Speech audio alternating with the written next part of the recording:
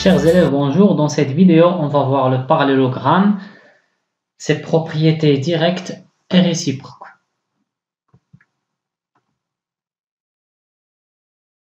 Donc, on va répondre aux questions suivantes. C'est quoi ou bien qu'est-ce qu'un parallélogramme? Quelles sont ses propriétés et comment le reconnaître? Avec un petit chapeau là, le reconnaître. Bien, alors je vais construire un parallélogramme. Je vais construire un côté et un deuxième côté. Donc, sa définition, on dit c'est un quadrilatère, c'est-à-dire qu'il y a 4 côtés. 1, 2, 3, 4. Mais, dont les côtés opposés sont parallèles. Ce côté est parallèle à celui-là. Et en même temps, ce côté est parallèle à celui-là. Bon, de cette façon. Donc, pour construire un parallélogramme, on construit un quadrilatère dont les côtés opposés sont parallèles. Donc, je vais prendre une droite parallèle à ce côté. Voilà. Et une autre qui est parallèle à ce côté-là. Et voilà, j'ai un parallélogramme entre les mains. Donc, je peux le nommer ABCD. ABCD. Donc, ABCD est un parallélogramme. Donc, quelles sont ses propriétés? Donc, la première propriété, c'est que ses côtés opposés ont la même longueur. C'est-à-dire, attends une seconde s'il te plaît. Voilà. C'est-à-dire que ce côté-là, la longueur de ce côté, je vais la mesurer. Voilà, c'est 5,86. Et voilà la mesure du côté opposé. Voilà, on remarque qu'ils ont la même longueur. Mais pas juste ces deux côtés, mais aussi les deux autres côtés, AC et BT. Voilà. Donc, si j'ai un parallélogramme, alors automatiquement, ces côtés opposés ont la même longueur. Maintenant, si je change les dimensions de ce parallélogramme,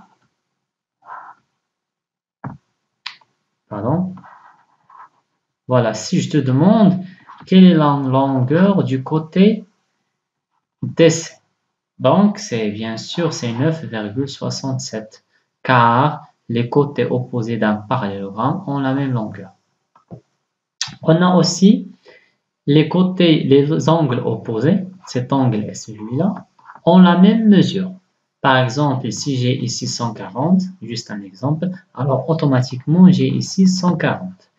Et les côtés consécutifs, j'ai dit consécutifs, c'est-à-dire ce côté et cet angle, et celui-là sont supplémentaires. C'est-à-dire si j'ai ici 140, alors ici j'ai 40. Voilà. On a aussi les diagonales se coupent en leur milieu. C'est aussi une propriété très importante. Donc cette diagonale et cette diagonale ont le même milieu. C'est-à-dire si je nomme ce point O,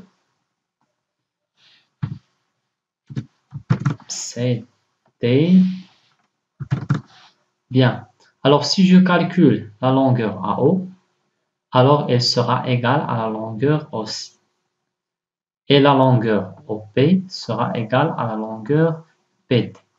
C'est pourquoi on dit que les diagonales d'un parallélogramme se coupent en leur milieu.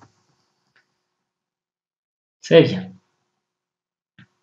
Maintenant, on va voir les propriétés réciproques. Donc, reprenons. Pour les propriétés directes, alors, les données ABCD est un parallélogramme. Alors, qu'est-ce qu'on déduit? On déduit que les côtés opposés ont la même longueur, les angles opposés ont la même longueur, les côtés opposés sont parallèles, les diagonales se coupent en leur milieu. Maintenant, réciproquement, si j'ai un quadrilatère, j'ai dit un quadrilatère,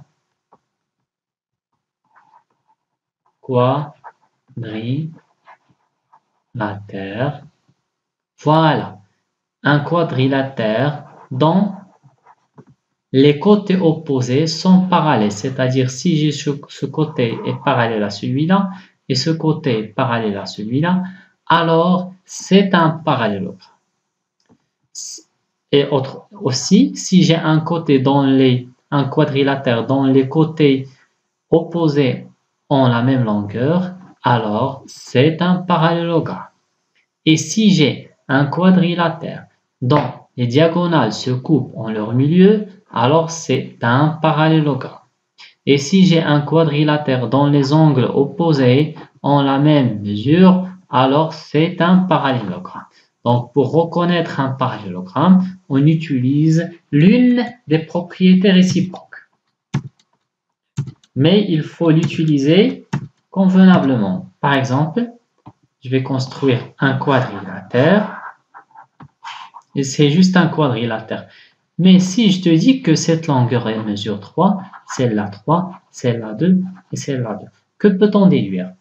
Alors on dit que c'est un parallélogramme. Même si apparemment il ne paraît pas que c'est un parallélogramme, mais c'est un parallélogramme. Pourquoi? Parce que ces côtés opposés ont la même longueur. C'est terminé. Ou bien, si j'ai un quadrilatère dont les diagonales se coupent en leur milieu, c'est-à-dire que ce point-là haut est le milieu de cette diagonale et aussi le milieu de cette diagonale, alors c'est un parallélogramme. Pourquoi? Car ces diagonales se coupent en leur milieu. Et aussi, si j'ai un quadrilatère dont les angles opposés ont la même mesure, alors c'est un parallélogramme. Donc, je vais résumer ça. Et après, je vais vous proposer un petit exercice. Et voilà. Donc, la définition, un quadrilatère dont les côtés opposés sont 2 à 2 parallèles, c'est un parallélogramme. Voilà. Si, voilà, un PCT.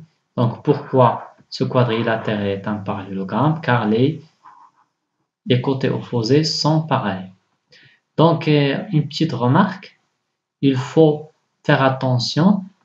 A, B, C, D, c'est pas comme si je prends A, B, D, C. Il faut faire attention à l'ordre. Lorsque je dis A, B, C, D, donc il s'agit de ce quadrilatère. Mais si tu dis A, B, D, C, donc il s'agit de ce quadrilatère-là qui est un quadrilatère croisé. D'accord? Et les quadrilatères croisés, on n'a pas ce genre de quadrilatère dans le programme. Donc les propriétés, donc si ABCD est un parallélogramme, alors ses côtés opposés ont la même longueur. Et les angles opposés ont la même mesure. Les diagonales se coupent en leur milieu. Ça, ce sont les propriétés directes ou bien les propriétés caractéristiques. Des théorèmes ou bien les propriétés réciproques, si un quadrilatère dont les côtés opposés ont la même longueur, alors c'est un parallélogramme. Par exemple, j'ai un quadrilatère, j'ai ici 5, 5, 4, 4, donc ça c'est un parallélogramme. Et si j'ai juste deux côtés qui ont la même longueur et les deux autres côtés n'ont pas la même longueur, par exemple ici 5, alors ce quadrilatère, ce n'est pas un parallélogramme. Bien, l'autre théorème ou bien propriété réciproque, si un quadrilatère dont les diagonales se coupent en leur milieu, donc c'est un parallélogramme, un quadrilatère. Donc si j'ai cette condition, les diagonales se coupent en leur milieu, donc ça, il s'agit d'un parallélogramme. Et on va utiliser ces propriétés pour le reconnaître. Donc, si un quadrilatère dont les angles opposés sont de même mesure, alors c'est un parallélogramme, un quadrilatère. Cet angle et cet angle ont la même mesure, et aussi celle-là et celle-là ont la même mesure, alors il s'agit d'un parallélogramme. Et enfin, un quadrilatère, ça c'est une propriété très importante, dont les juste deux côtés, qui sont parallèles, qui ne se coupent pas, et ils ont la même longueur. Alors ça, c'est un quadrilate, c'est un parallélogramme. Donc, j'espère que vous avez compris cette leçon. Revoir la vidéo et faites les exercices que je vais vous proposer dans les prochaines vidéos. Voici un.